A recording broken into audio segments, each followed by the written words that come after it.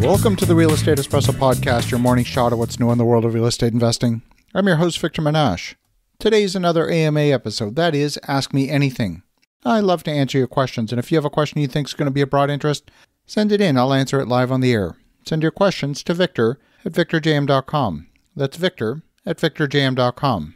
This question comes from Vish in Ottawa. He says, as you know, I'm a longtime listener and fan of your podcast. In previous episodes, you mentioned the growing concern on the price increase of natural gas due to various global conditions. How do you perceive this in the light of the information contained in this article in Forbes Magazine entitled, Could U.S. natural gas prices crash, published on November 9th? Do you believe we will see the price increase that you talked about? Well, Vish, this is a great question. My discussion of natural gas prices was within a context. The author of the article is taking a slightly different U.S.-centric view of supply and demand. Everything the author says is accurate from a U.S.-centric perspective. Prices will fluctuate in the short term based on local supply and demand and the size of local inventories. As I've said before, the local price for natural gas is a function of transportation. Natural gas is incredibly inconvenient to transport. Approximately 10% of U.S. production is being exported in liquefied natural gas form through the seaports along the Gulf Coast, principally Corpus Cristy in Texas and Lake Charles, Louisiana. Right now, the price differential between gas on the beach in Louisiana, that is still within the terrestrial United States, versus gas on a ship destined for Spain or China is at an all-time high. We're paying about $5.50 per million BTU in the U.S. for natural gas, and Spain is paying over $30 for that same million BTU. The cost to transport the gas from Louisiana to Spain is about $1.50. So the profit margins for those in the liquefied natural gas business are astronomical.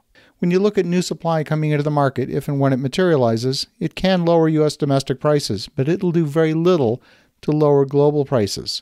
The article correctly points out that current export capability is running at 100% of capacity, which is exactly what you would expect when the profit margins are that high. Question is, if you're a producer of natural gas and prices fall, do you want to sell to the domestic market or do you want to sell to the global market? If they stay the same, do you want to sell to the domestic market or the global market? And the answer is clear. You want to be selling in the global market. There's clearly way more profit to be made in the global market than domestically in the U.S. Now, Russia desperately wants to add a second pipeline under the North Sea. They supply Europe principally through a pipeline that crosses the Ukraine. Russia wants to grab market share, and the sale of natural gas to Europe represents a significant portion of the country's gross domestic product.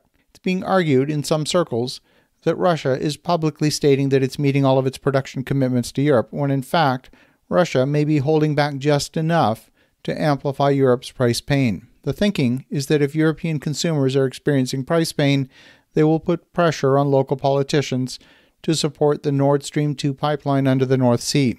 The U.S. is capable of grabbing market share from Russia with liquefied natural gas infrastructure and putting the gas on ships, and Russia doesn't want to lose market share or any geopolitical leverage within Europe, hence the desire to build a new pipeline. It's true that natural gas prices do affect most consumers, and the Forbes article took a very consumer-centric perspective. Many consumers don't care whether the U.S. is exporting natural gas as long as they don't have to pay too much for it themselves. In the U.S., the incentive is high to expand export capacity. Even if global prices were to fall to a more tolerable $13 to $15 range per million BTU in late 2022, as has been forecast by some analysts, when additional capacity enters the market, the price differential still favors investment in liquefied natural gas infrastructure. There's still a ton of money to be made by exporting natural gas and shipping it around the world. Now, this is a real estate podcast, not an oil and gas podcast. So the question is, how will elevated natural gas prices affect real estate and where? My personal belief is there's going to be continued growth in natural gas infrastructure along the U.S. Gulf Coast in order to increase liquefied natural gas export capacity.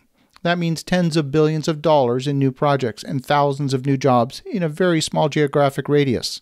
Those thousands of jobs in an area that has experienced a loss of housing due to 2 hurricanes in the past year.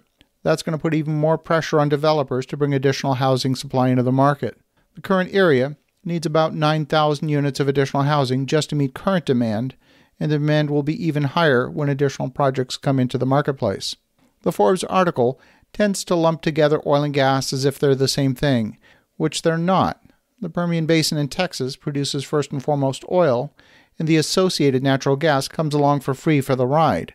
See, natural gas is a cyclical market, and the prices will rise and fall in response to local supply-demand dynamics. There's no one global price for natural gas. There are many local prices all over the world.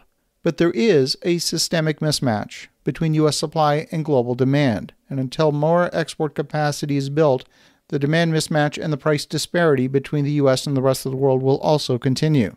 If you knew there was a local market with demand for another 9,000 units of housing, and if you also knew that that same market there would be approximately $70 billion in new projects spent over the next decade to add liquefied natural gas infrastructure to that community, then investing in that housing market might be a good bet. And so while the Forbes article is completely accurate in everything they said, when I speak about natural gas, I'm speaking about it in a slightly different context. I want to thank you, Vish, for an awesome question. And for the listeners at home, have a great rest of your day. Go make some great things happen. I'll talk to you again tomorrow.